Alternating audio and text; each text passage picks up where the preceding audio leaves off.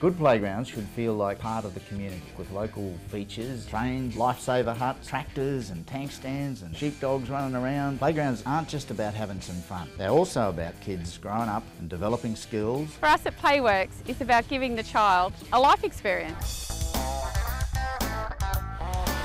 We're sitting here on the balcony at St Lucia campus at University of Queensland. I'm here with Paul Clayton, the Operations Manager for UQ Sports. We met Paul 9 months ago when the facilities was bare ground, and we're back here to give a bit of an update from Paul. So Paul, what are we looking at here? Richard, we're looking at over Field 4, the south field, which is, we're at the stage now where they're actually doing the edge fencing. We've done the end fence, and you can probably just about see the detail of the wires that go across that back area. That's the actual fence that stops people falling over the edges, because there's no solid, most of the fields haven't got solid fencing, so that's being worked on currently. They're finishing the dugout areas.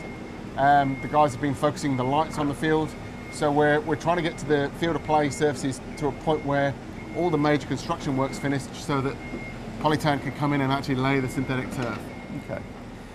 The lights are all up, I see, and what's the lux capacitor? The lux levels are variable, so obviously being multi-use on all these fields, we will have it so it can be training at 100 lux and play for soccer at that side, right the way up to 350 for standard play at hockey and 500 for night competition games. Okay. Now these lights are pretty interesting in that they're LED, I understand, and one person can change the light bulb. Is that right? That's right, that's right. We've actually engineered this so there's not just future-proof, but also safety in mind. So they're AAA Lux lights from Holland. The guys at Just Tech supplied them, and they'll finish up the project later on after Hib Electrical have finished installing it. And we've got the poles so that they're set up, they cantilever down onto the actual field of play, so one person can literally stand there and actually make alterations to the lights once we're finished. Right. Now this swale at the end of the pitches, it looks something out of the Game of Thrones. What's the idea behind that? Is it artwork, or is it just something to look good? It's twofold. Firstly, both ends present a risk. So they're very high in the centre, between 6 and 8 metres, to stop the balls going out as much as possible right in the goal mouth areas. But also architecturally, they add something a bit majestic to both ends to try and make this something that you can be proud of. It ties in the edge fencing, it ties in a lot of the detail on the link bridge as well, and around the fencing. So it's one of the few areas that the architect's been able to express himself and create a nice feel. Because what UQ wanted to do was create a great standard of sporting facility, but without having something that stood out too much in the landscape. So the guys are doing the roof today of the dugouts, and then they'll get onto the technical boxes, the storage, and the benches, including the signage. In the background behind that, down at the bottom level, there's gabion walls being put in so that they can ramp up and landscape at the back of it, so that actually the car park, which is key to the success of the facility, is hidden from view, so it's unobtrusive. And that goes right the way along, including 500 bike stations, so you can park down there as well if you're riding. So what was the idea behind putting the dugout on the, well, I suppose in Brisbane, traditionally on the opposite side of the turf?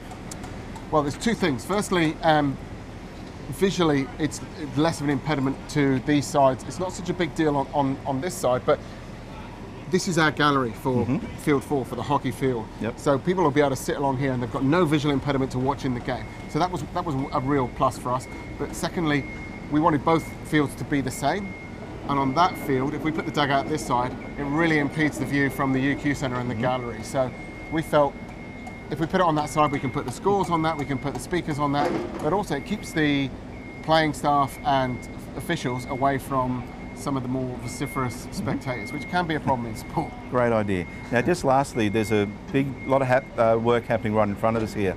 It looks like they're putting another level on a small building. Can you explain what's happening there? What's that building for? Absolutely. So bottom level and the middle level are functional levels that will provide changing rooms, referee space, first aid, those kind of operational things. And what they're doing now is creating a new level, the third level, which will be the social space that has bifold windows that open right up down both sides of the building. create a fantastic vista for people to come, socialise, enjoy the sport, or even we'll have functions in when there's not games going on. Right, and that's accessible directly from the car park as well. Absolutely, there's steps both sides and there's a lift at the side, so everything is fully accessible. Great. So Paul, the big question everyone wants to know is when will this facility be open for training and playing? Okay, so there's been some difficulties in construction, but the guys are making good progress. We're expecting to have the initial handover sometime in August, certainly before the end of the normal playing season for hockey, after which we'll work with the various stakeholders, including the club, to get the club on there as soon as possible for certainly an exhibition game internally. We're looking at some social sport with the club, so that we get everything out of the way this year and know exactly how we operate this facility. So come January, we're up and running, ready for the new season, pre-season training, competition here next year.